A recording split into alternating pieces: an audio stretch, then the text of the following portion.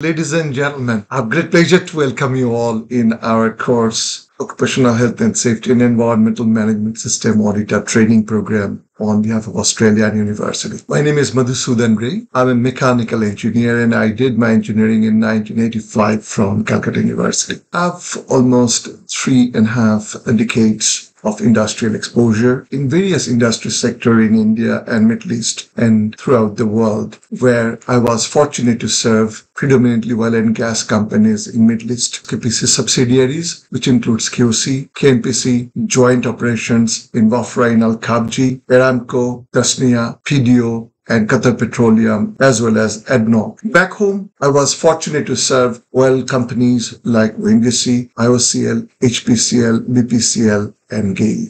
So it's a quite long exposure into the industry. For the last 2.5 decades, I've been extensively involved in developing quality, occupational health and safety and environmental management system, auditor training material development. I'm quite delighted to inform that this very program that I'm going to present, I was responsible to develop. A little bit about this upcoming training. Next 5 days, we are going to talk about occupational health and safety and environmental management system. On day 1, you are going to have a thorough exposure on environmental management system standard ISO 14001-2015. On day 2, you are going to have exposure on 45,000, which has replaced OSHA's 18,001 standard. On day 3, we are going to talk about how to perform audit in accordance with 19,011-2018 standard, where you are going to learn how to plan, perform, report, and follow up in audit, and also to select and assign auditors.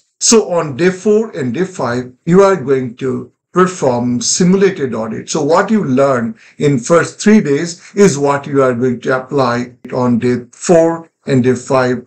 Our case study is extremely interesting for you because this is based on a crude oil gathering center which you operate. So we are going to talk about environmental impact and aspects, hazards and risks arising out of this kind of an operation. This is going to be fantastic. A little bit about our learning process. We are going to apply accelerated learning. In the accelerated learning process, the focus is on the learners. We as the tutor act as a facilitator for learning. We are going to deliver some theory and you are going to perform some case studies and workshops, and at the end you are going to perform simulated audit. I'm quite excited to be your tutor for the upcoming course. I assure you to give the best and nothing less than my very best. I'm sure you'll enjoy the program. Let's have some fun when we learn. Thank you so much.